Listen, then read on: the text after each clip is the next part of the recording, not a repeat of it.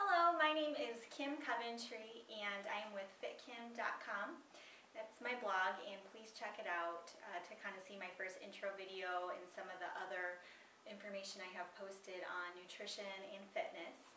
And today I wanted to share with you some cooking basics with me. The very first part of this segment is going to be on the cooking essentials as far as utensils and the items that you'll need to cook all the delicious things that I'm excited to teach you. So it's going to be very basic, and you can choose to purchase some of the things I go over or not. They are not required to cook and eat healthy. These are just the things that I have acquired over the years, and I have found them to be awesome as far as cooking up delicious and nutritious meals. So to get started, I will just start with this right here. This is a casserole dish, and there are temporary ones you can get where you can buy it and kind of a throwaway, but I like this one because it's glass, it has a cover on it, so it's great for travel. It'll keep it nice and warm. This is for casseroles, and you can do different things with it as well, even baking fish in it. So some of the recipes I share with you will be calling to have one of these. So this right here is the first item, is your casserole dish. Now the next one, I use Tupperware all the time, and I'm sure everybody has Tupperware, but if you do not have a wide variety of different sizes, I would recommend investing in one of those kits that comes with all different shapes and sizes. So I have a whole entire cupboard full of Tupperware. And what's great about it is, this is part of my lunch for today, is you can use it to store leftovers, you can use it to pack your lunch, and also you can use it for things that you didn't use for dinner, maybe for the next morning for breakfast or whatnot. I'm really big on leftovers. I'll go over that quite a bit throughout the different tutorials. So that's that. This right here is one of my new favorite purchases that I have. These are mixing bowls. I've always used just random different types of bowls, and I decided to get one that actually matched, which is nice if you have people over. But I have some yummy grapes in here as well. So it's not just for mixing. You can use it just to store some fruit or whatnot, just to have available in your kitchen for easy snacking. So it's important to have a few different sizes. This comes with 4 different sizes. You can use that for mixing. You can even use it for popping popcorn and just doing that for a movie or whatnot. Now, a couple of pieces of equipment I have. I consider myself pretty low-key. I love watching cooking shows, and they have all these cool gadgets. It's not really necessary. It's more if that's something that you are interested in and you have the extra money for it. So I'm definitely a budget kind of girl. So this right here is one of my favorite things. This I got at Kohl's. It's part of the Food Network product line, and this is a food processor. I used to have one of those little chopper machines, and it doesn't quite do the job that a food processor will. You can even do hummus with this. It just really does anything that you want. It's very affordable, so check this out. The food processor, I got mine at Kohl's. This is one of my best friends, my blender. And this is actually something that my boyfriend also uses as well. So if you're cooking for another person or a family, you can use this quite a bit. The blender, I use this mostly for smoothies, and I will use smoothies for breakfast. I will use it for a pre or post-workout snack, or if one of us has a craving at night, we'll actually bring this out. That way we can get a healthy snack, but still satisfy that sweet tooth. So I would recommend getting a high-powered blender. There are many, many cheap ones on the market. You don't have to get a Vitamix. I actually have used those before, and they're awesome. They're about $400. This one I think costs me $80. So it is, again, I think it's worth the investment. You can also look for clearance items as well. Those things go on sale quite a bit. So get a high-powered blender, not one of the wimpy ones. A couple more things I have. This is probably one of the most important things, is your cutlery.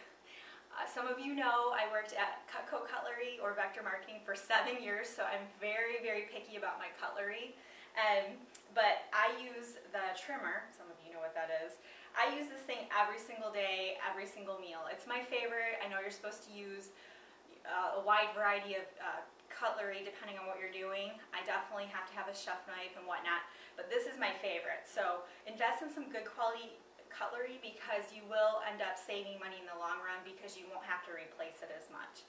So having good quality cutlery is very important. Utensils, everybody has different styles of what they like to cook with. I usually end up just using a spoon to mix up my items, but I do have a slotted spoon which helps when you're sauteing or doing a stir fry or whatnot. So a slotted spoon is a good choice. And then also, I pretty much use my spatula every day, probably 2 meals a day. So I'll use it for omelets, I'll use it if I bake fish or chicken to get it off the pan. There's all different sizes out there. I just use this one. These I use every day because I do count my calories. It's not required. I'll talk a little bit about the pros and cons to that later on. So I actually use these every day as well. So these are measuring cups. I have a 1/4 cup to a 1 cup. And then this was a gift from my boyfriend. I love this. It measures everything from 1/2 teaspoon all the way to 1 tablespoon. So you have one item to use while you're cooking. Very easy for cleanup. He got that at Bed Bath & Beyond. This I also use every day as a cutting board. I recommend, this is polypropylene. It's also another Cutco item. Try to stay away from wood or plastic. If you can get something like this, a polypropylene would be your best bet, but a cutting board is essential. This is a strainer. I use this quite often as well. Can use it for defrosting frozen shrimp or vegetables. You can use it for straining salsas, pretty much anything. I do use this quite a bit, so I would recommend getting a really fine mesh strainer. This right here is a colander. Everyone knows what this is, but this is great for pasta, just draining anything that you need to. Get a nice solid one that you can have for a long time. And then behind me I have cookware, which is pretty obvious. My cookware is also Cutco Cutlery cookware. It's not required, it's just waterless cookware. I love it. I have it because I work there and I was able to acquire it over the years, so I do have that. But you can get any good quality cookware. And then I also have frying pans back there. I'm looking to get the non-stick ones that don't have that toxic chemical in them, and I actually found a brand that has it. So I'll probably do a video on that once I've purchased it and used it and saw, how it works. So I just have a basic one right now. And then also baking sheets. I don't have any out, but baking sheets of probably 3 different sizes are really helpful. I do a lot of cooking in the oven. I don't use the microwave, even though it's back here. I don't use it very much. I use the stove or the stovetop. So really the baking sheets will come in handy. So I will put all of the items here. I will list them out for you so you have a quick reference, a shopping guide of what you need to get if you don't have some of these items. And what I'm going to do is every part of the series of this video tutorial, I'm going to do a different segment on cooking basics, the things that you will need to stock your kitchen to basically prepare you to cook everything that I ever go over and teach. So I'm really excited. I wanted to keep it super simple, just get to the basics and a starting point for you. That way you're prepared, and when you do see future videos, you don't go, oh, but I don't have that. I want to make that, but I don't have that. So I thought it'd be great to just kind of start from the beginning. If you have any questions or need any clarification, let me know. And I did have my half marathon this past weekend in New Orleans, and I had a PR of 1:56. It was about 10 minutes faster than my goal.